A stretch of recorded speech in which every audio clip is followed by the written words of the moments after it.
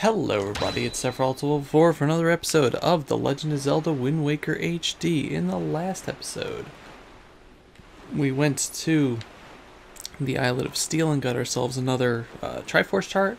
We did a little sliding puzzle, and we also got an upgrade for our arrows. And now we're going to be heading off to the reef that you see in front of you to do more destruction. Hooray. We're also going to be getting treasure chart number 38 queued up on the gamepad. Do I have that open? No, I don't.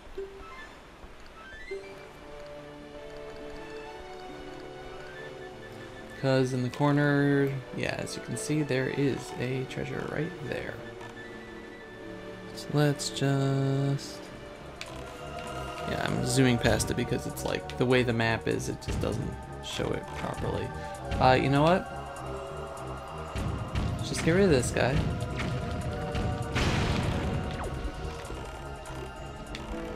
Oh, not even giving us a thingy. Okay, fine. It's like right at the entrance. It's weird. Here we are. And from sunken number 38 we get...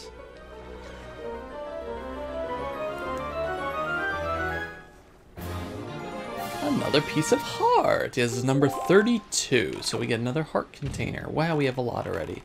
And now it's time to speed up and destroy things. Woo! That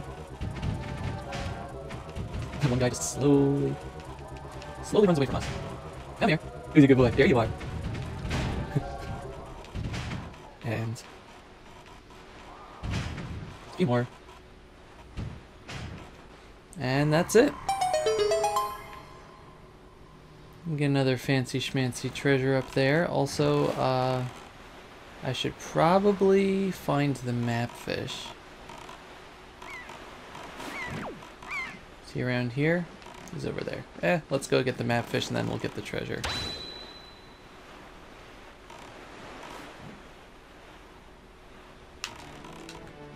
That's the wrong button, but it did stop me, so I guess it worked.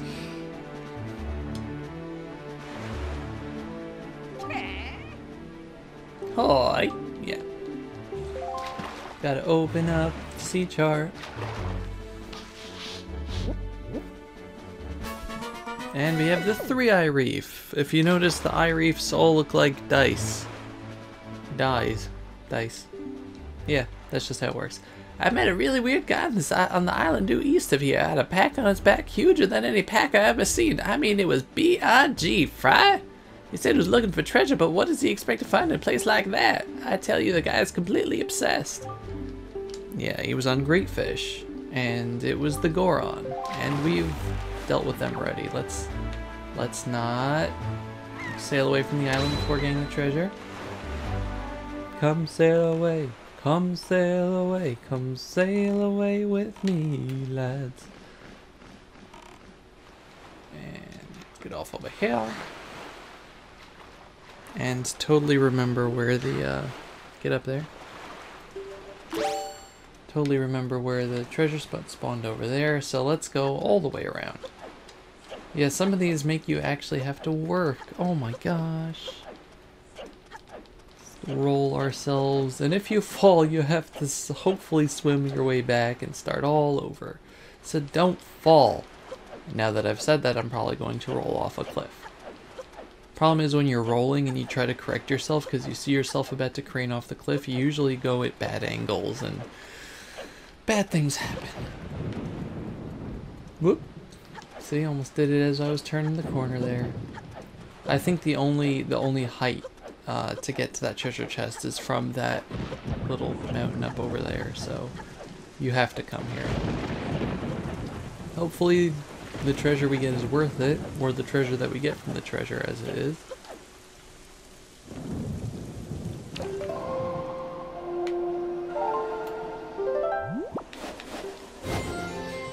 Nice thing about doing this in the same recording session is that we don't have to see the animation again. And we get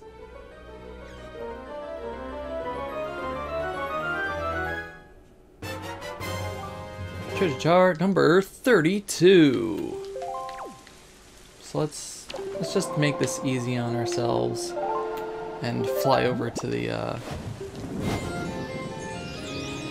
that's not what I wanted to do.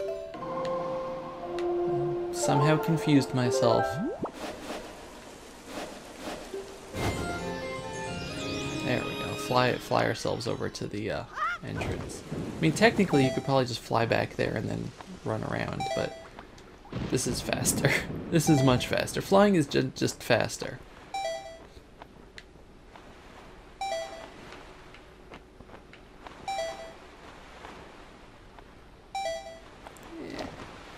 Come on.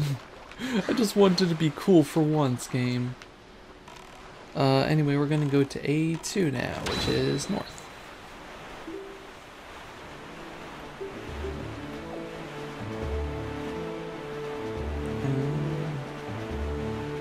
Yeah. It's so nice having the swift sail in this game, goodness gracious. It just, like, everything is just so much faster. Let's get ourselves out some more bait. I already bought a bazillion baits just for this occasion because I knew we were going to be going everywhere.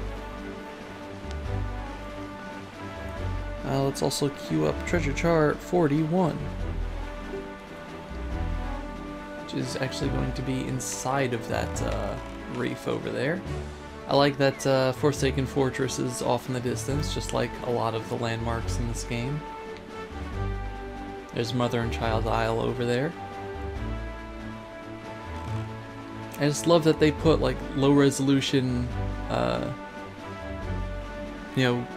models so that you can keep your bearings even if you're not technically looking at your map. But yeah, we got another reef.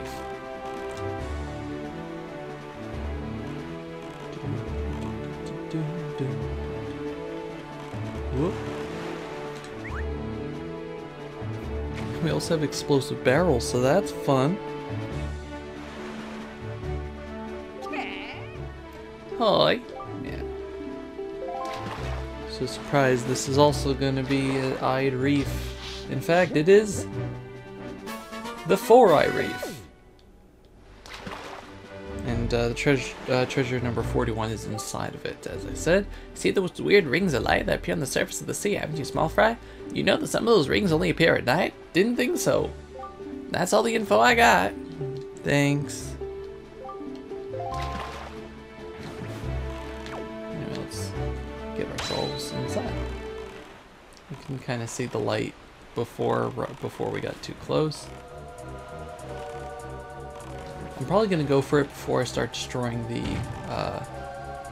monsters inside, just because it can be really annoying to spend the whole time listening to the... Wow, there's a lot of little treasures in here. Neat. Yeah, it's kind of like a distraction almost. I don't even know if these are worth it or not. I don't remember. Like, not that it's not worth it to pick it up, but, you get like 15 to 20 seconds for the animation, and that, just time consuming.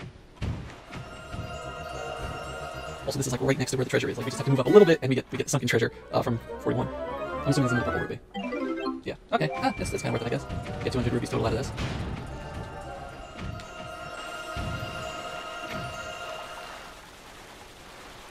Just completely ignoring the bombs flying around us, and just salvaging stuff like we don't have a care in the world. And anyway, from Sunken Treasure 41, you get the Great Fairy chart, which shows you where the Great Fairies are. Unfortunately, we've gotten, like, most of them. Like, we're missing maybe one. Also, seawater doesn't, like, the pattern of the sea doesn't really move here, so you can kind of tell where all of the treasures are based on what little circle of foam is around it. So it's pretty good. I usually just ignore these things, but, if we're going to be getting like 300 rupees out of this, we may as well, Like I said, we are definitely going to need the money. And these guys are just a little bit of a joke. And our treasure's up there, so these guys will stop annoying us while we get this. While I jump out of the boat. While we get this one last one. I think it's the last one, maybe. There's like 33 over here. The game has to chill.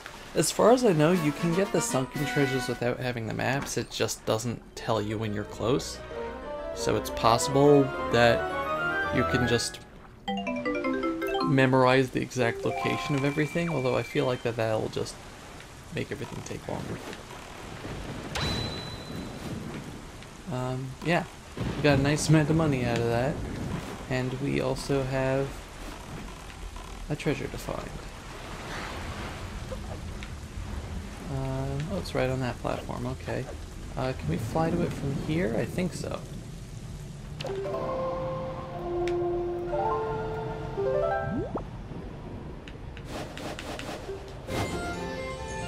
Whee!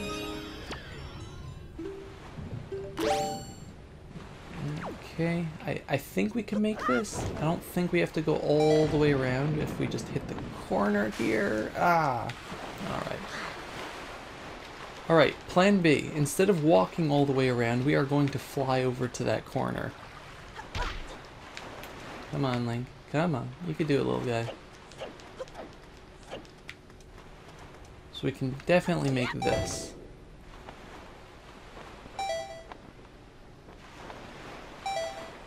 And just expedite everything else around us.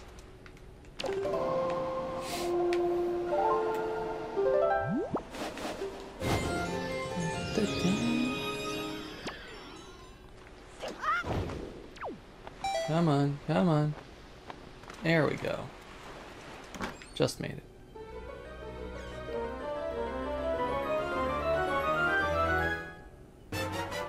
And we get a treasure chart. This is number 19. Hooray.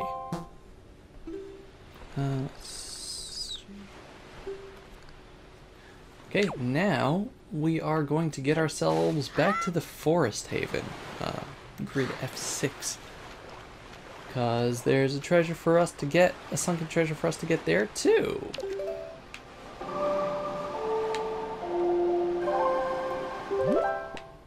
So Forest Haven is there. We're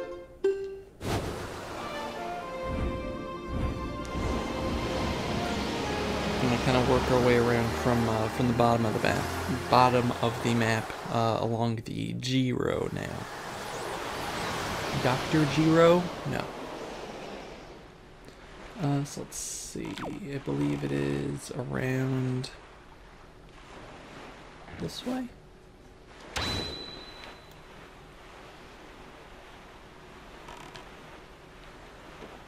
There it is. It was not around the way that I thought, but it's all the same. And here, this is the sunken treasure chart that you get from showing Camo the full moon picture, by the way. And you get a piece of horse. It's number 33. And next up, we're going to head to G7, which I think we've already... Yeah, we already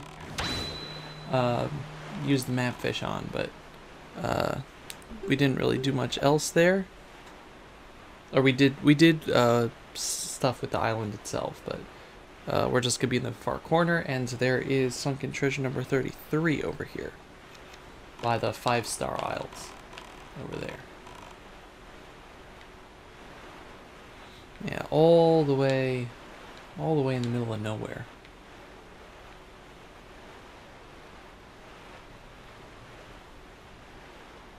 Mapfish is just going nuts. Look at those jumps.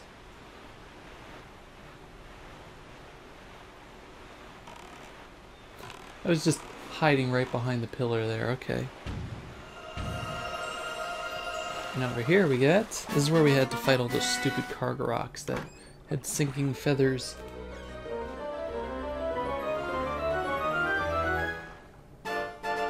Yet another piece of heart. This is number 34. Awesome. You can fight those enemies.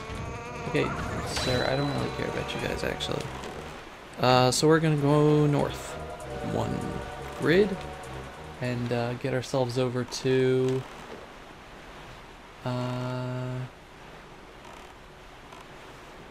I don't know which of the areas off in the distance are the one that we're supposed to be aiming for.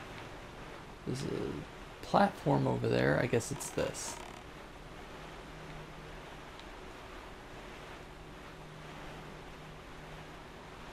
Yeah, it's kind of on the north side of the grid. Well, let's ask Mapfish what this is, though.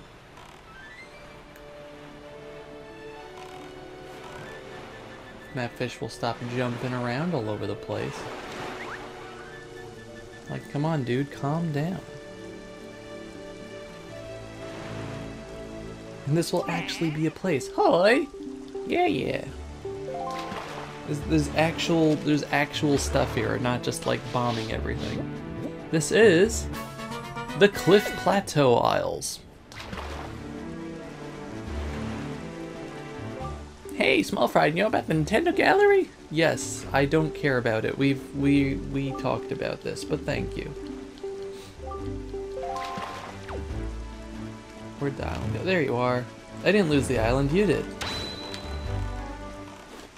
So yeah, step one is trying to figure out how to get onto it. Gonna kind of be trapezing all over the place here. Also, we are very low on magic.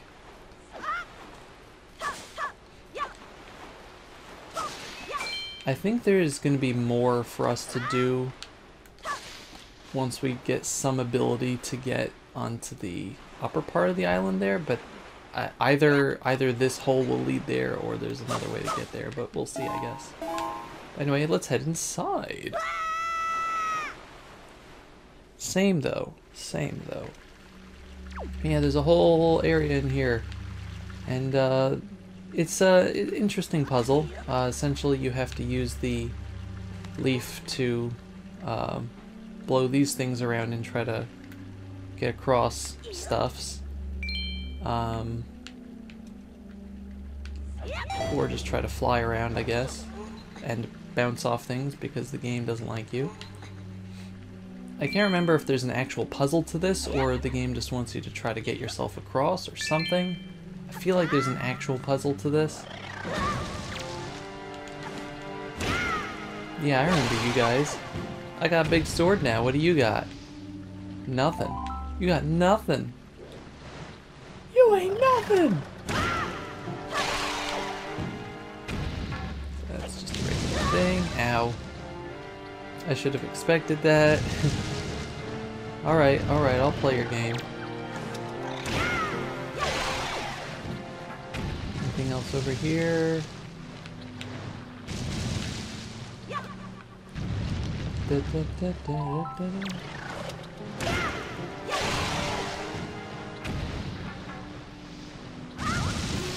Oh, I was like, what, did he just eat me after I died? After he died? No. Okay, so the first thing we're gonna do here is just fall down and get this chest because I want to get this chest. Is this just gonna make all the stuff go away? Oh boy, a joy pennant! Yay, it all went, or most of it went away. The important parts went away. We're just like, gonna ignore those things. I was about to say, okay, how do I get a Deku stick up to this, and what are the logistics of trying to get everything going over there? And I have fire arrows. I have fire arrows. We're good.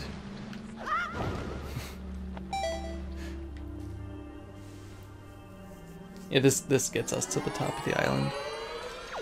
And another one of these guys, which that's gonna be really annoying for the side quest, unless there's a faster way to do this that I can't think of. But anyway, we get a chest up here.